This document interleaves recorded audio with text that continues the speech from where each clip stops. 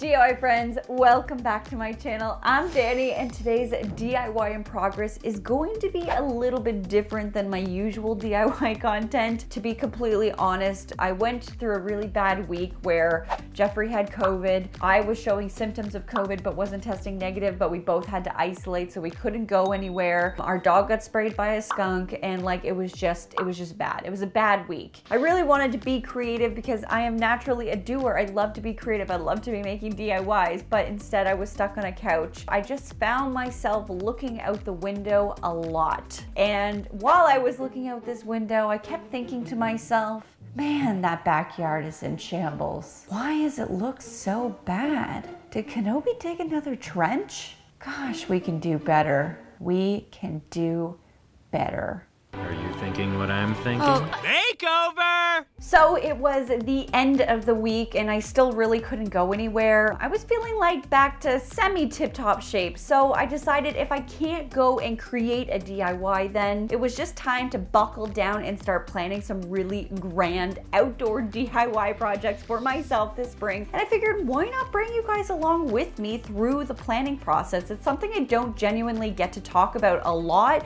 or deep dive into, but it is a very important process of the DIY space. So hopefully you find it helpful. If you do have any questions about this planning process, please do ask it down in the comment section below. I will try to answer as many questions as I can. If you are new here, welcome. Please hit that subscribe button. Although this is not my usual content, hopefully you find this valuable. With that said, grab a beverage of choice, get yourself comfy, and come along with me as we plan some DIYs.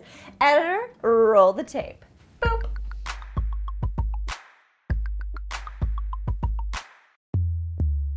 Why can't you cut the grass? We could trade him in for a goat. That's not a bad idea.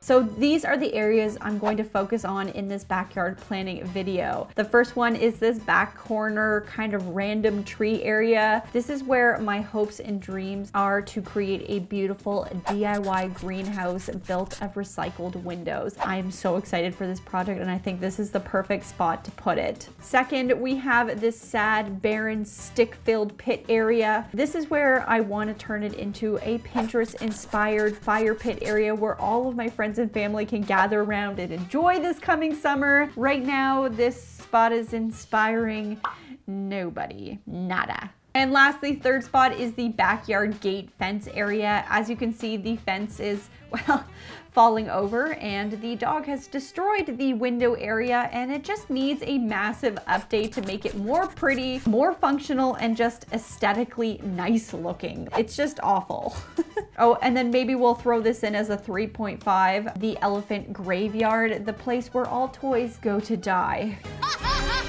We need to fix the trench this summer. It's a must. There will be other backyard DIY projects this summer, but these are kind of like the main areas I really want to put some of my like hardcore effort into, if you know what I mean. So the first thing I do when wanting to tackle any project, big or small, is get myself organized with a project board. Just know that this doesn't have to be electronic. This could be done by writing it down in a notebook. Use whatever works for you so that you actually use it. So I use my iPad, I use my computer. I have a desktop computer and I like my good old handy notebook. So before we get into all the nitty-gritty, I'm going to show you the computer that I am using because I do get a lot of questions about this. So the computer that I'm using is the Microsoft Surface and I absolutely love it. You can turn it into a tablet with one click of a button and there you go. It becomes a tablet that you can walk with, you can draw with, you can take photos with it. Everything works perfectly. It's a dream. I am a big fan of organizing apps and for this project board, I'm going to be using one called Milanote. So with that said,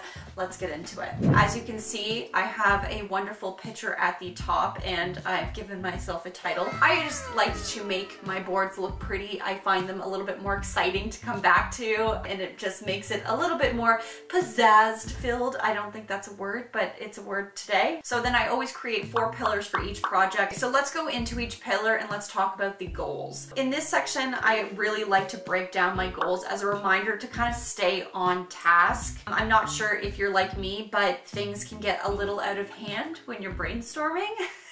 So having this kind of goal area really helps me narrow down my ideas and come back to my goals of what am I trying to do. In this section, I've also added some extra projects that might be nice to tackle if the primary task gets accomplished, you know, such as a front door refresh, which would be mighty nice. And then I would love to create some kind of like lounge seating for my deck area, maybe like a lounge swing seat in my tree, who knows? And then I also included a area here for the backyard. So this is gonna take us into a section where I've gone and taken a bunch of photos of my backyard, and I use this as a reference point when I'm planning everything out. So we have the fence area, which doesn't look great right now. We have the fire pit area, which also doesn't look great right now.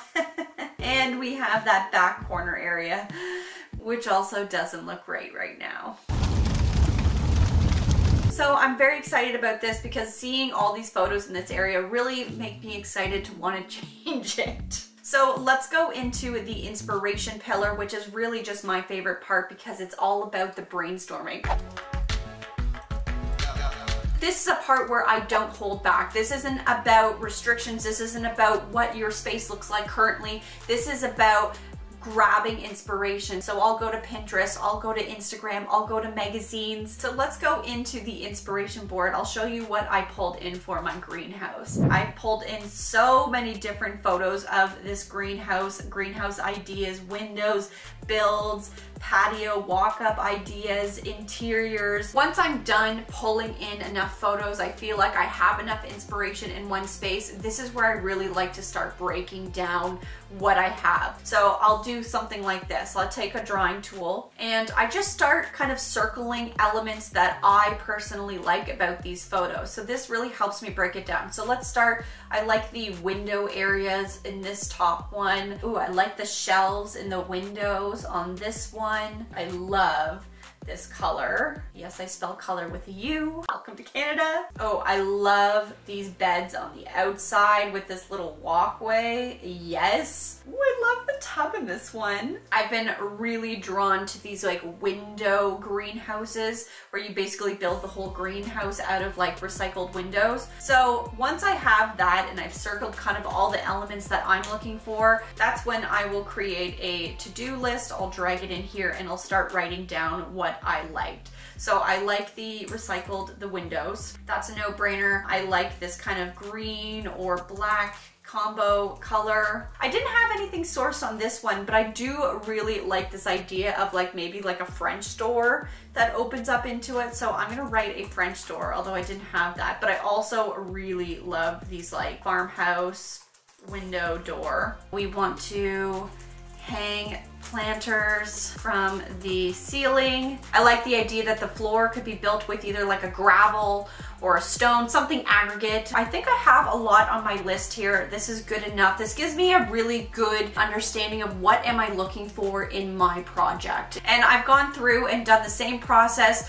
for both my fence update, which as you can see, there's a bunch of photos here, and my fire pit here. At this point in my planning process, this is where I like to get practical. This is where I actually get into the space that I'm planning for. I bring a measuring tape and I really break down what can I actually do based on my wants list. So let's go into the backyard and like actually figure this out.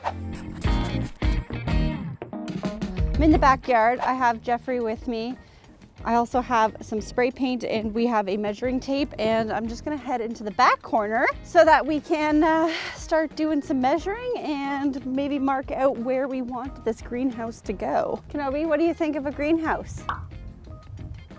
Are you gonna be a good boy and not destroy it? Yeah. So I'll show you what's in this back corner right now. We have like 3 weird shrubs randomly, and then the previous owners, I guess, were using this for a fire pit disposal, but there's also like garbage in here, so we're actually gonna have to look to get this properly disposed of because there is some waste management issues here, keeping like zoning requirements in mind. Let me just mark. I feel like I'm failing that drunk test that the cop's like, walk a line, and I'm like, I don't think I can, officer.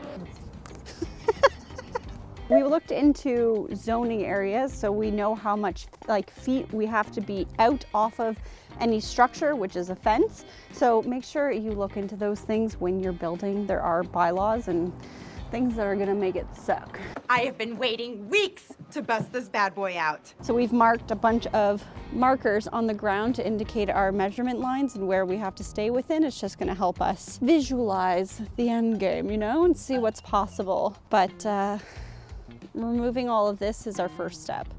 That's not gonna be fun. Okay, so basically we have the whole kind of greenhouse zoned out as to where it will live once this giant hill is gone. Some issues that I'm gonna run into is obviously there's a hill here and a fence line, so we have to take the hill into consideration. And Jeffrey seems to be very keen on not wanting to have any grass to cut in weird areas, which I guess I can understand. Why would anyone do drugs when they could just mow a lawn? So we're gonna have to think about some kind of way to organically shape the aggregate that goes around the greenhouse. But we could put some beds here, you know, some lavender and lemongrass and echinacea in the front, and then have the two doors here. It's gonna look great.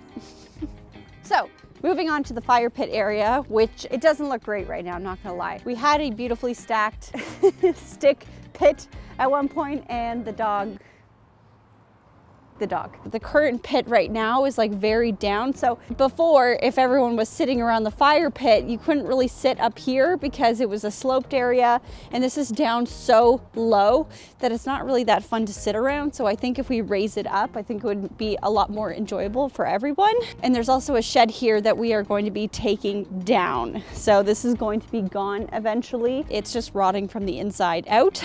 So that will be like a side project that's probably going to get worked into the fence project, but we'll get there when we get there. Let's do some measurements and see where we get with that. So when it comes to the fire pit, I think it'd be nice if we could build this up, put some aggregate down and put it all the way to the end of the fence. We could either like create kind of like levels, like steps, so we could cut into the land and then have this as like, it's like a little mini step, and then put stone down so that you could actually even sit on this part with your feet down here and then enjoy the fire.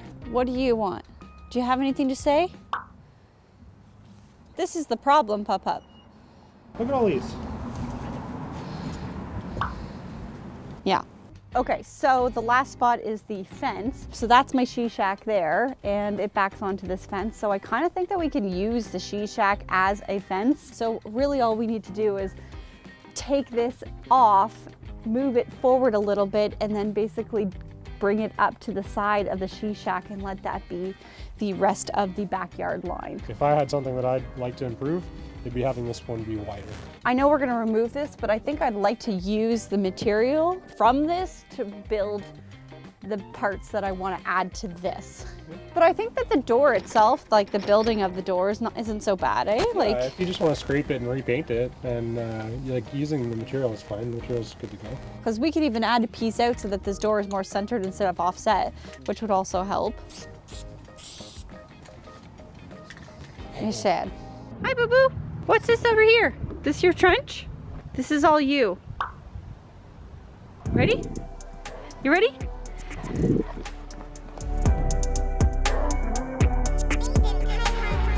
So I've taken all of the measurements and I've kind of put them on paper here, broken them down into a plan. So now what I want to do is I want to use my iPad to sketch out a best case scenario of what I'm thinking, and then from there I can take that idea and start to turn it into a material list and a project plan. So when I go to sketch out my ideas, I like to use my iPad. I haven't always used an iPad. This is something I kind of adopted in the last year and a half or so, using a program called Procreate. But before I was using Procreate, I used a program called Leonardo, which is another really great drawing app. I love Procreate. I put all of my drawing files on here, my ideas, my artwork. You do have to pay for it, but it is so worth it. I so recommend it if you are a creative person and you like to do sketches and drawing. So I think what I want to do is start to take the photos that I took earlier and lay that down, and then start to draw on top of that of what my dream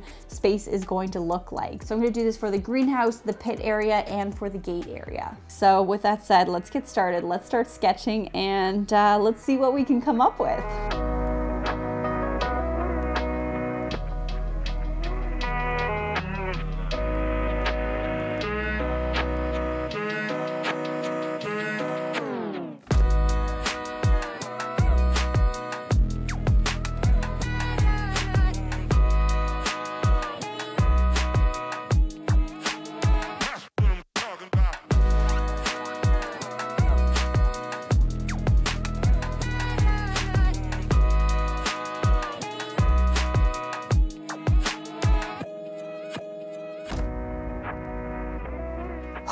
Okay, that took a really long time. So let me walk you through them. So here's kind of my general greenhouse idea. I'm pretty good about naming my layers, but essentially every element on here gets a layer so that if I change my mind or I want to remove something, it's very easy for me to do so. So what I did on my main layer was this like aggregate ground with a stone bed in front of it. Now this is probably actually going to get extended here, and it's gonna come up and over here, so we'll keep that in mind. But anyways, basically we'll build on the greenhouse here, and then of course I built in some of the windows. There's gonna be some indoor garden area, which I drew in there. We're gonna add some rocks, maybe some kind of like stepping stone, or maybe I'll do it wood, but either way. And then I just added in some flower beds that's gonna be built into the side. And so I think overall I have a pretty good idea of how big it's going to be and what I want it to look like. And with that, if I like the look, I can actually just start sourcing materials and what I'm gonna need based off of the drawing that I like. Then I'll show you what my fire pit looks like. Essentially, we want to add in some aggregate dirt all around there. Then I want to dig out a section so that there is a retaining wall. I'm also going to build up the fire pit so that it is higher and will match the retaining wall. And then we'll build in some steps into just like a double step into that hill. Then I can either add some flower beds, or we can go and add in some stone steps and maybe put some flower pots in there. And then to finish this off, I want to add and build a little fire cover that can sit on top of it so that we can sit around it and have a nice drink when we want to. I have a feeling maybe the stone steps are definitely the better case scenario. It would be nice that you can sit on the stone area and then like actually use it as seating. Okay, and then last we have my DIY gated area. Again, we want to soil everything off, kind of create an aggregate gravel top. And then I basically want to just rebuild out these doors, make them a bit wider, and then add this kind of like metal window area at the top, paint it black, maybe add some new gold hardware just to match my wood storage area. My goal is to reuse as much product as I possibly can when it comes to this fence. Drawing this out, this has actually really helped me visualize where I want to go with this and the measurements that I'm going to need for material and everything. So this was just such a great way for me to visualize things through, because I'm a very visual person, so doing this step really helps me. So now that those sketches are done, I'm going to actually send those over into my Milano board, and then we can start building out the project board. I'm focusing today on the greenhouse. I haven't been able to build out everything I want for the fire pit or the fence update, but I will show you kind of what I did for the greenhouse, and then this is going to get applied through all of my projects. So on this page, I've basically built out a bunch of pillars. One for general notes, one is project steps, one is for materials, and the last one is for budget. And then I also pulled in my little sketch drawing because I like to refer to it as a reminder. This is just very general right now, and I always understand that. This is just kind of where every piece of information lives, so I can share this with anyone coming in to help collaborate on these projects. So in my general notes, I've written down the dimensions. I also have noted that I need to apply for a zoning application next week. This does not need a permit, but it does need a zoning application applied, just so if someone's ever to complain, it just means that I've covered all my bases. It just makes things a lot easier in the long run. New binder smell. So in the next column then I write out my project steps. I kind of just like to like break down the steps in my head. I don't know, maybe that's just like a me thing, but it just helps me visualize the project on a grand scale. And then what I do is I start breaking down materials. So I actually go through each step and I'm like, okay, in the sourcing of the windows, what am I gonna need? And I'll write down my materials. And then for the digging of the earth, I'm like, okay, so I'm gonna need a skid steer that's gonna help me dig down. I'm gonna need a shovel. I'm gonna need a tamper. So I've written out my general materials here for the base, the greenhouse, the roof, and then anything else that I think I'm gonna need, like the garden bed and interior framing, which I'm hoping to repo the wood from the tear down of the second shed so that I can kind of save some money. And then in the budget, now this is very surface level. I kind of rushed this to like get something on a piece of paper, but I wanted to show you what my normal budgets will kind of look like or how I break them down. So what it's gonna cost to build the base, what's the certain like base of the greenhouse, any rentals that I'm gonna have, general materials that I might have to buy. I always add a miscellaneous line of $200 and I always end up spending that $200. And then I always build in a contingency. Best case scenario, you don't use the contingency, but at least you built it into your budget so that when you do go to use the contingency, you're not crying because you've gone over budget. That contingency just kind of gives you a little bit of a buffer. So I'm probably looking at a budget around $4,000.